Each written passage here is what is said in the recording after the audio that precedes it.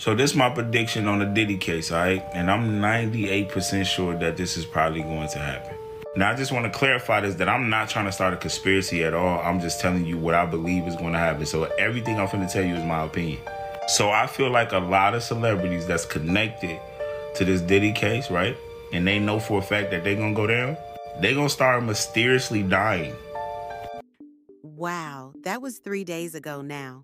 Your boy Sean J has passed, and it's October, which is weird as He was covering the P. Diddy case like a champ, and then after that post, he's gone.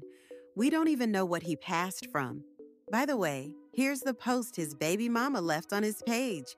Y'all, read this and get into my comments immediately because we need to talk. This is Nikki Street, here with the tea.